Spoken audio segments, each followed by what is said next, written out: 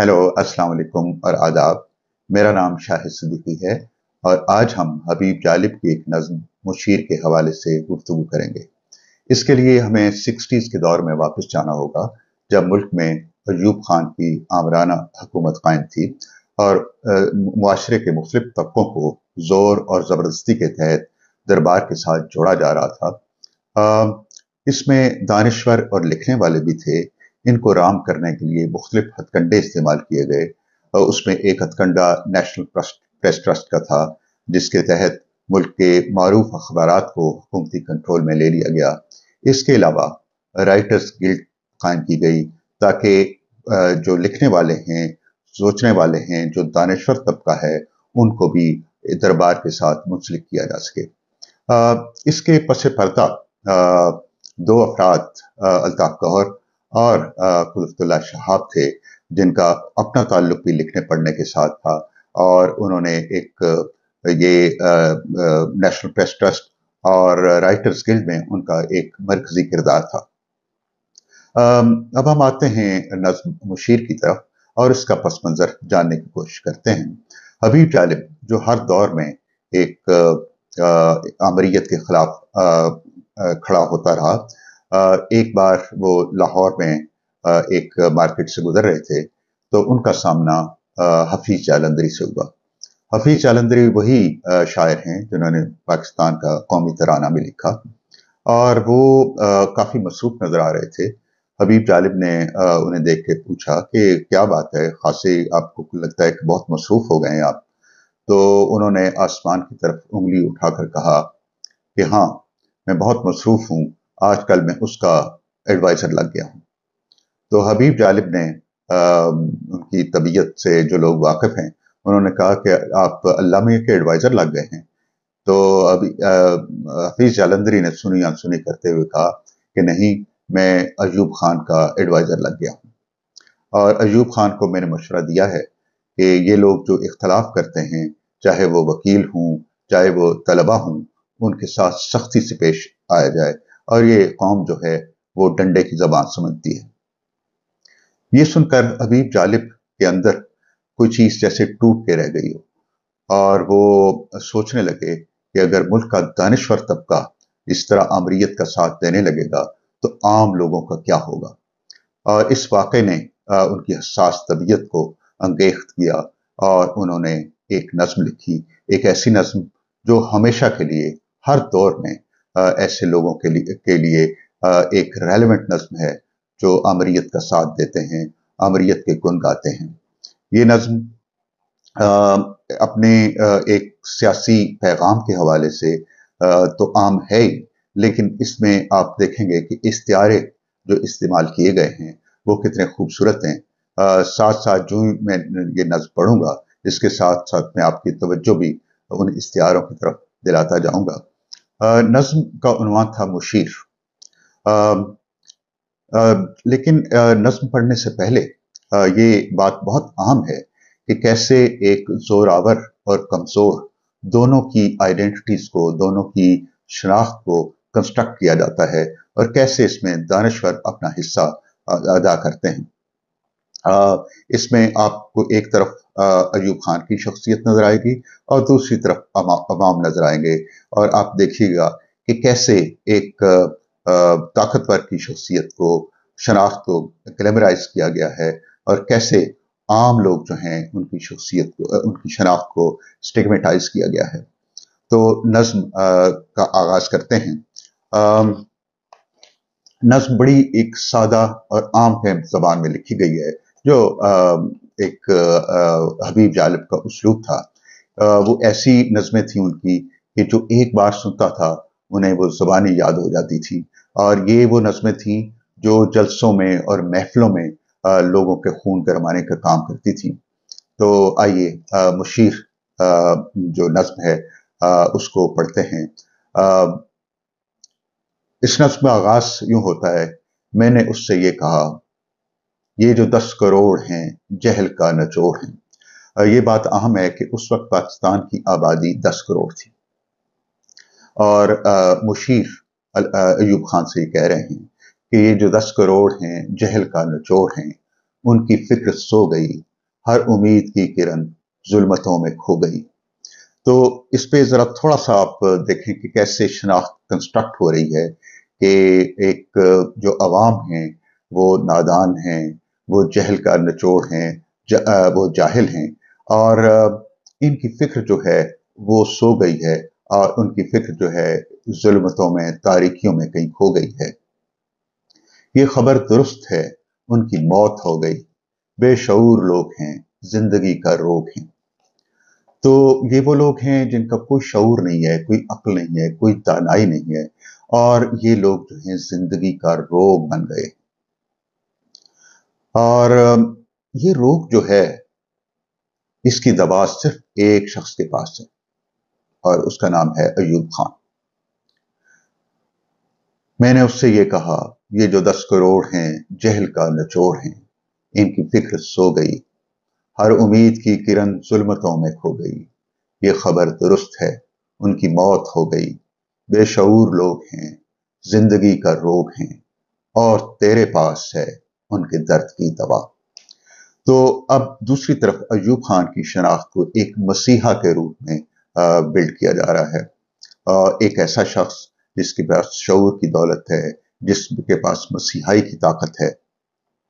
और एक और बहुत अहम अगले बंद में जो आप देखेंगे कि कैसे तारीख़ आलम में जो मजहब है उसका कार्ड इस्तेमाल किया जाता रहा है, और जब भी आमरीत की हुकूमत हुई उसमें मजहब का सहारा लिया जाता रहा।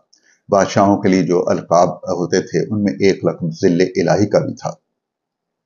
तो इसमें भी आप देखेंगे कि इस नज़्म में भी मुशीर बावर करा रहे हैं अपने अयूब खान को कि मैंने उससे ये कहा, तू खुदा का नूर है, अक्ल है, शऊर है, कौम तेरे साथ है, तेरे ही वजूद से मुल्क की निजात है। तो ये जो है उनको एक बावर कराया जा रहा है अयूब खान को कि ये कौम जो है एक ऐसे मरज में मुब्तला हो चुकी है जिसका इलाज सिर्फ आपके पास है, और ये जो कौम है जो अक्ल और शऊर से आरी है, इसकी निजात सिर्फ आपसे वाबस्ता है। और अब इस्तिआरा देखें कि तू है मेरे सुबह नौ, एक नई सुबह का सूरज हो तुम, तेरे बाद रात है, लेकिन अगर तुम चले गए तुम्हारी गैर मौजूदगी में फिर वही जुल्मत, फिर वही रात होगी। और ये आप देखेंगे कि पाकिस्तान में भी और दुनिया भर में भी जहाँ पे आमरीत होती है, ये एक लफ्ज़ कॉन्टिन्यूटी इस्तेमाल होता है, जिसमें बावर कराया जाता है कि आपके बगैर शायद ये मुल्क चल ना सके, और यही एक एक्सटेंशंस की बुनियाद बनती है। और फिर मुशीर ये उनको ये भी समझा रहे हैं कि इख्तलाफ राय जो है करने वाले लोग जो हैं वो शरपसंद हैं, और उनसे सख्ती से निपटा जाए। बोलते जो चंद हैं सब ये शरपसंद हैं, उनकी खींच ले ज़बान, उनका घूंट दे गला, मैंने उससे ये कहा। अब ये देखिए कि जमहूरियत का हुस्न जो है वो इख्तलाफ राय है। आप डिसएग्री करते हैं इन एन एग्रीएबल मैनर, लेकिन यहाँ जो है उस इख्तलाफ राय की कोई गुंजाइश नहीं थी। और मुशीर उन्हें बड़े एक तफाखर के जज्बे के तहत बता रहे हैं कि जिनको था ज़बां पे नाज, चुप है वो ज़बां दराज, चैन है समाज में, बेमिसाल फर्क है कल में और आज में। और ये नुक्ता जो है हर आमिर को बताया जाता है, उसके इर्द गिर्द जो खुशामदी होते हैं, कि देखें आपके आने से कितनी वैल्यू एडिशन हुई है, कल क्या हाल था इस कौम का और आज इस कौम की हालत कितनी बेहतर हुई है। और फिर हर शख्स की एक कसौटी होती है कि कौन बड़ा आदमी है, कौन छोटा आदमी है, और ये मुशीर जो हैं इनकी कसौटी हम देखते हैं कि इनके नज़दीक बड़ा आदमी कौन है। लेकिन इससे पहले एक तंजिया अंदाज में देखिए, कल अपने खर्च पर हैं कैद लोग तेरे राज में, ये भी एक क्रेडिट दिया जा रहा है कि देखें लोग खुद कैद हो रहे हैं और अपने खर्चे पे आ रहे हैं, और ये भी आपका कमाल है। और अब आते हैं कि क्या कसौटी है एक बड़े आदमी की इनके नजदीक। आदमी है वो बड़ा, दर पे जो रहे पड़ा, जो पनाह मांग ले उसकी बख्श दे खता, मैंने उससे ये कहा। तो इस सर्वाइवल के लिए जरूरी है कि इख्तलाफ आप ना करें और आप बैत कर लें और आप उसके दर पे पड़े रहें, और कहते हैं कि ऐसे शख्स की मैं सिफारिश करूंगा कि जो दर पे पड़ा रहे और कोई इख्तलाफ न करे। अब खुशामद की एक और सतह देखिए कि जो न सिर्फ खुशामद अयूब खान की, बल्कि उनके इर्द गिर्द जो वजीर, मुशीर और सफीर थे, इस हल्के को भी कैसे वो एक एग्जाल्ट किया जा रहा है। हर वजीर, हर सफीर बेनजीर है मुशीर, वाह क्या जवाब है तेरे जहन की कसम, खूब इंतखाब है। जागती है अफसरी कौम महवे ख्वाब है। ये ब्यूरोक्रेसी जो है वो कितनी एक्टिव है, और ये सारा कमाल आपका है कि आपने ये लोग चुने हैं, अपने सफीर, अपने वजीर, अपने मुशीर आपने चुने हैं, और ये सारा क्रेडिट आपको जाता है। और देखें कि ब्यूरोक्रेसी एक्टिव है और लोग चैन से आराम की मीठी नींद सो रहे हैं। ये तेरा वजीर खान दे रहा है जो बयां, पढ़ के इनको हर कोई कह रहा है मरहबा, मैंने उससे ये कहा। तो एक अयूब खान और उसके इर्द गिर्द जो एक सर्कल है ब्यूरोक्रेसी का और वजीरों मुशीरों का, उनकी भी जो तारीफ की जा रही है कि जो बयान देते हैं, जो गुफ्तगू करते हैं, सब उन पे मरहबा मरहबा कहते हैं। अब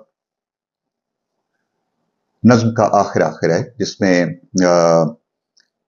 हबीब जालिब कहते हैं, चीन अपना यार है इस पे जान निसार है, पर वहां है जो निजाम उस तरफ न जाइयो। ये एक इशारा है कि चीन में जो अवाम का एक निज़ाम है वो उसकी बात ना करें, क्योंकि पाकिस्तान एक मुख्तलिफ मुल्क है और यहाँ के जो लोग हैं वो बेशऊर लोग हैं, जाहिल लोग हैं।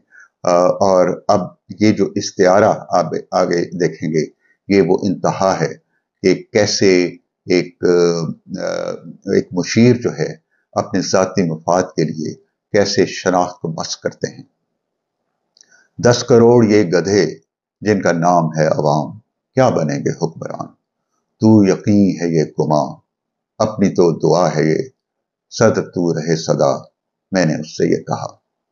तो आखिर में जो है कि ये जो अवाम है, 10 करोड़ अवाम, क्योंकि पाकिस्तान की आबादी उस वक्त 10 करोड़ थी, इनमें कोई इस काबिल नहीं है कि जो हुक्मरानी कर सके। ये सिर्फ आप हैं जो इस मनसब के लायक हैं, और मेरी दुआ है कि आपकी हुक्मरानी का ये अस्सा जो है ये हमेशा बाकी रहे, क्योंकि जब तक ये बाकी रहेगा मुशीरों का भी एक इकबाल बुलंद रहेगा। तो आज की ये नज्म मुशीर लिखी तो गई 60s में, लेकिन मेरे ख्याल में हर बड़े अदब की तरह ये हर दौर की नज्म है ये, और ये उन लोगों को मुखातिब कर रही है जो आमरीयत का साथ देते हैं, जो ताकत का साथ देते हैं, जो ज़ाती मुफादात के लिए अवाम की शनाख्त को मस करते हैं। आज के लिए इतना ही, फिर हाजिर होंगे एक नई नज्म, एक नई कहानी के साथ।